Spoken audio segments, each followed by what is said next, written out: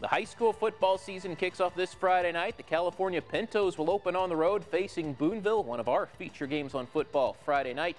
Few teams in the state have had more success than the Pintos over the last 3 years.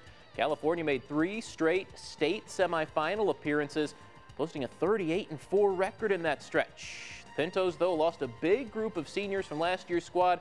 Only 2 starters return on offense, just 4 on defense.